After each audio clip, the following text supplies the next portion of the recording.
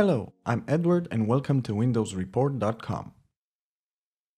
In this video, I will show you what to do when the Family Safety app is not working on Windows 10. The Microsoft Family Safety app helps the user to create healthy habits and protect other peers with digital and physical safety.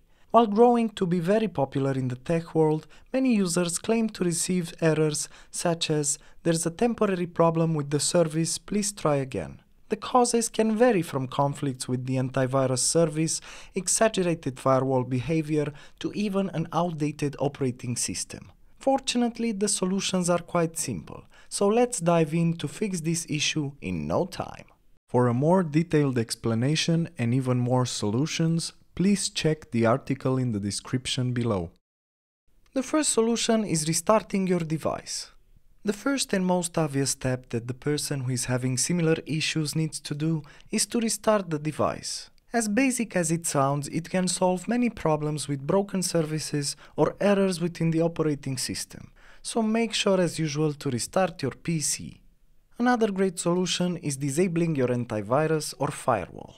If the issue persists, then try disabling your antivirus temporarily and see whether that has any effects. Turn off the firewall as well.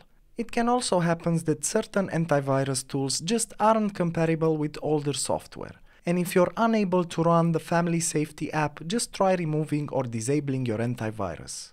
In this case, if removing the antivirus solves the problem, it might be a perfect moment for you to consider switching to a different antivirus software. You can also try to sign in. In this case, you can take the problematic device and go to Microsoft's support page to fix account issues that may be causing this error. Your child's Microsoft account may periodically expire on their device, and when this happens, activity is not sent from the device and various errors and issues may occur. So the quickest way to fix that is to verify the account, so be sure to check it accordingly. And another useful solution is updating Windows.